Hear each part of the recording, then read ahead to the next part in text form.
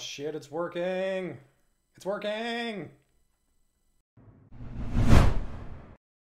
So I've had this pet peeve for a long time. You know when there's text that's been redacted in like a report or image or whatever, and they do this sort of effect to it?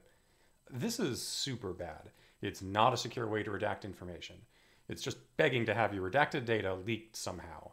There's a few ways you typically see this effect. There's blurring, swirling, and very commonly, pixelation. We've always had a hard policy at Bishop Fox to only ever use black bars fully covering the sensitive data as a redaction technique. But I'm sick of seeing pixelated text out there on the internet. I'm going to make a program that can unredact pixelated text and finally, I hope, put an end to this practice once and for all. So to make things more interesting, about a year ago, this company called JumpSec looked into this exact problem and found there's a tool called dpix that does more or less this. It depixelates pixelated text. And found that it works better in theory than in practice and couldn't get it to actually work on some text that wasn't already part of its test images. And so at the end, they issued this challenge to the internet to be able to depixelate this text that you're seeing right here. And if there's one thing I like, it's a challenge. So challenge accepted. For our attack, I'm going to assume that the attacker knows the following information. A, the font of the redacted text.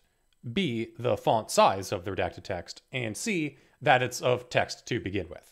I think this is pretty reasonable since you usually see redactions in documents with other text that you can read. You almost never see redacted text on its own with no other reference. And this holds true for our challenge text here with some reference text you can see right above it. So we can discover the font size and the font itself.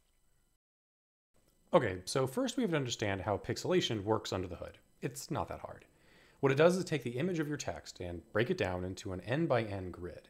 The algorithm then just goes through each of these blocks and assigns it a color value equal to the average of all the pixels in that block. That's pretty simple, right?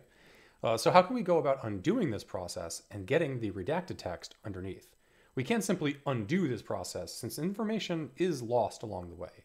For a given block, the pixels could originally have been in any number of original configurations.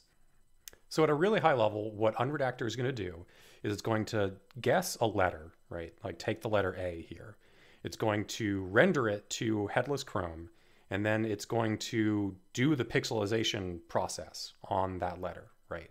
And then we can just compare our guessed image with a given pixelation against the reference image, the challenge text, and then just do an image comparison to see how close or far away they are, right? And that can have a kind of a fuzzy threshold to it. So we don't need to get it exact. We just need to get it within a certain threshold, basically.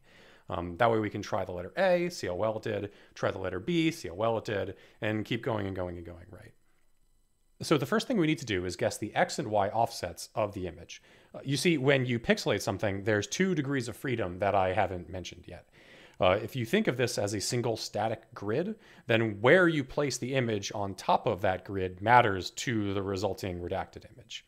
In GIMP, when you pixelate something, it even gives you that option to specify that offset.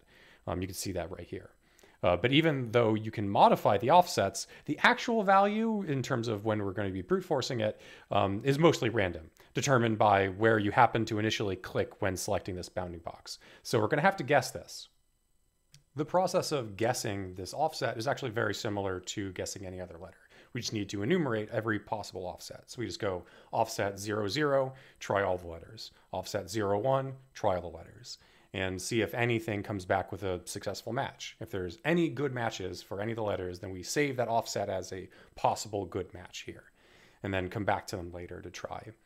So for our challenge text, we see that offset 1, 3 comes up as a good hit. The letter H is a very good strong hit for that first letter. And also offset 1, 4. You'll notice that 1, 3 and 1, 4 are kind of nearby each other, and that's not by accident. Offsets that are nearby each other also produce images that are sort of similar. So we should actually expect that sort of thing to happen. Let's take another closer look at the challenge text from JumpSec. If you look at it really closely here, you'd see that it has a bunch of color in it. What gives? Why has it got color in it? Shouldn't this be black and white text?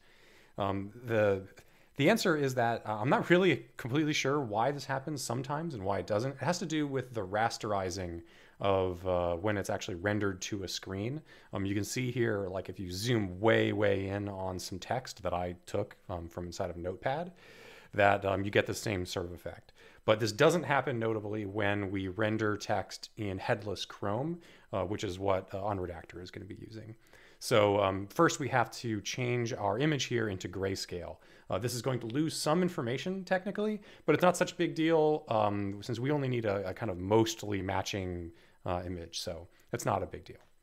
Okay, so what you're going to see in Unredacter here, on the top line, it shows you the redacted text. That's our challenge image. The next image down below that, it's going to show you the current guess. That's the thing that it's guessing right now. And then the one right below that is the best guess. That's basically the best guess that we have so far. You can see this isn't the world's best front end. Look, I'm not a front end engineer. Actually, I'm not a back end engineer either. Maybe I'm just not an engineer. I do make stuff though. Does that count? I think that counts. Whatever. All right, let's run this thing.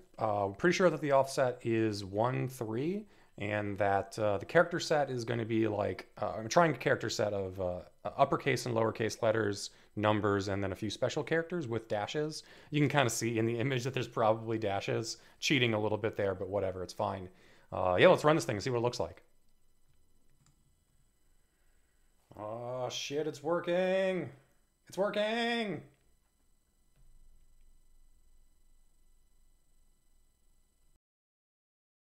This is really cool, but I kind of wish it said like, remember to drink your Ovaltine or something. Check out how close we got. This top image is the challenge image, the original one, and on the bottom is the guest image that Unredacter created. They're like basically identical. That's kind of cool. So I reached out to Caleb Herbert at JumpSec with the solution for the challenge, and he confirmed that it was correct. Score. Huge shout out to Caleb at JumpSec for putting this on. It was a ton of fun. He also asked me to not release the full answer to the challenge text. That way you folks can have a go at it yourself if you'd like. So remember, the next time you're redacting some text in a document, always do this, never this, and definitely not this. Thanks a lot.